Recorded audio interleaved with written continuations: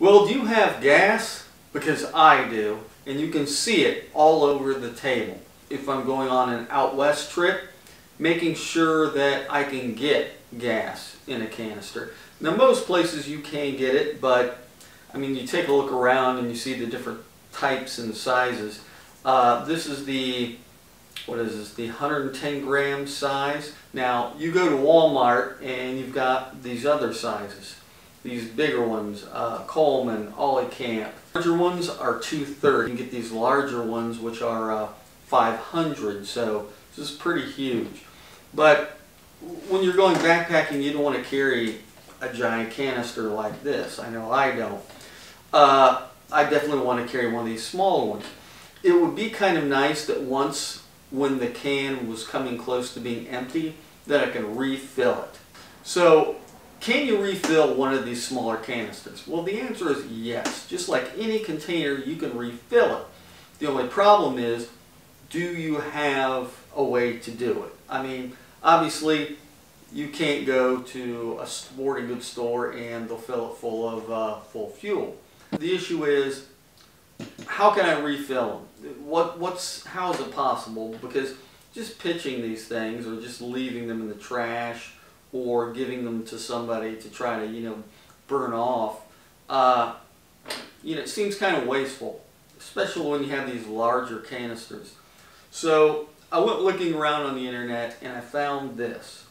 This is the Campingmoon, and what this is an adapter that you can use to attach a larger canister to, like this big one, this big 500. I think this is Coleman. Now remember, this is these camping fuels, these compressed cylinders, these canisters are a mix of fuels. This is butane and a propane mix. So, I mean, it's the same thing that are in these small cans. So, what I'm going to do, or what I looked for, is to see if I can refill the smaller ones. You don't want to carry this thing. This thing weighs a little over a pound, and one of these are about a third of that when topped off. But with this Campingmoon adapter, what you can do, following the instructions on it, and to be honest, it's kind of similar to a almost to a stove itself, or to a part of a stove. It's just a regulator, and this regulator adapter allows you to, and it has, if you see, it has out and in, so you know which way that you need to put the different canisters to fill them in. So one, it's sending the gas out, and one, it's bringing it in. So let's making sure that I've got it on the right side. This is in the out position. Make it snug. So this is going to be on top. This is coming out, and making it on top makes it a little bit easier. Now I've got a bunch of different canisters. This is, well, this is marked empty on it, so we'll use this.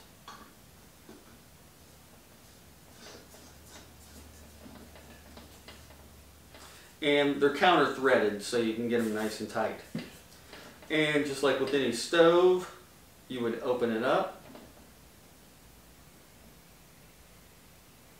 I don't know if you can hear that, but it is making noise.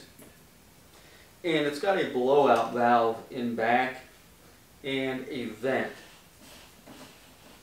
So just to make sure, that way there's no overfilling.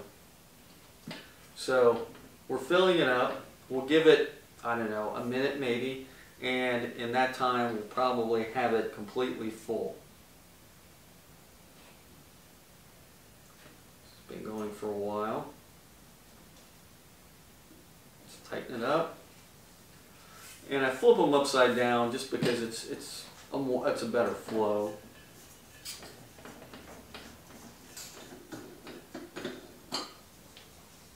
Okay, yeah, you can hear it, and I could smell it too. So this went from being completely empty to, I would say, maybe a third full. So yeah, this one's almost empty. Now the reason why I have these two things over here on the sides, this is propane and this is butane. Well, that's what we're using here. This is a mixture. So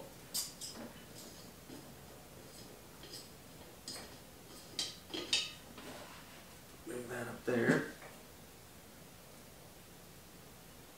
And screw it here. You can buy this adapter on Amazon, but it's really expensive. I think it's like 40 bucks. I did not get it on Amazon, it was too much. I actually looked around and I found it on Walmart. So I looked at walmart.com. The adapter wasn't that much. It was only like maybe 15 something, relatively cheap. But you can get extra adapters. You can get a butane fuel adapter. Now this is the kind of fuel that goes in the small one burner canisters, the cartridges. And if you've got the regular Coleman size, this fits this. So yeah, this is going to fill it up in a matter of seconds, I got a feeling. But let's go with this one. Much better. Let's see if we can figure it out. Okay. This adapter for the butane, really not that hard.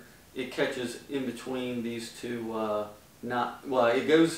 this goes inside this notch and you screw it down. So this is fairly empty.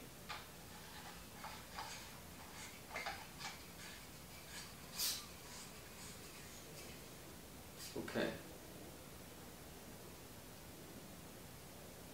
Yeah, I don't know if you can hear it, but I can.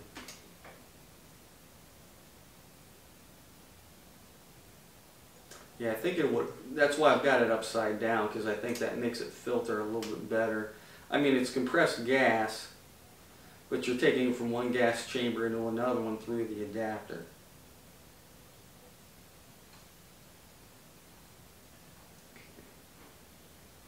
Tighten that up.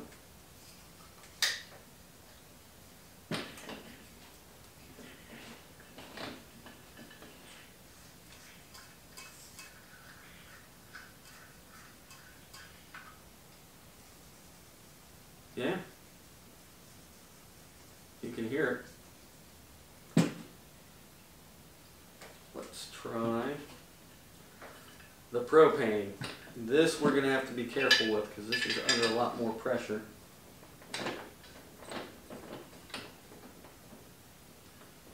Now, I popped this cylinder, so I think what I'm going to have to do is leave this on here, otherwise it's going to permanently leak.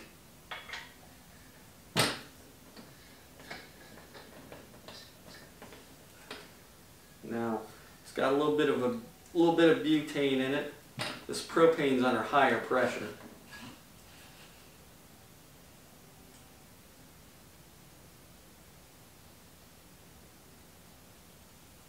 Oh yeah, I can hear it. Yeah, can you hear that?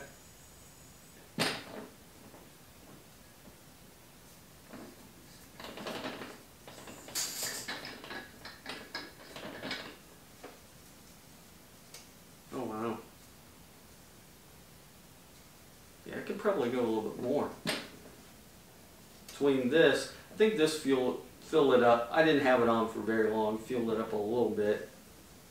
But this, I would say this thing is half full now. Let's go a little bit longer.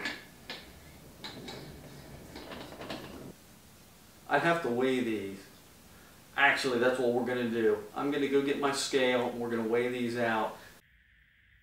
Okay. Alright, well, this GSI canister, which is brand new and I've never used it, 110 gram size, weighs 7.5 ounces. Now this is completely full, never used.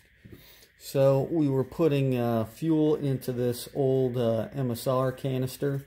Same thing, 110 gram size. You can see it right there. Which would be, net weight 3.9 ounces of fuel. Okay, gross weight, 211 grams, 7.4. Okay, that's interesting, because this doesn't say, but it's the same thing. So it would probably be, it should be the same thing. So yeah, gross weight 7.4 ounces. Well, that's a good good benchmark for us. And it is 6.5 ounces.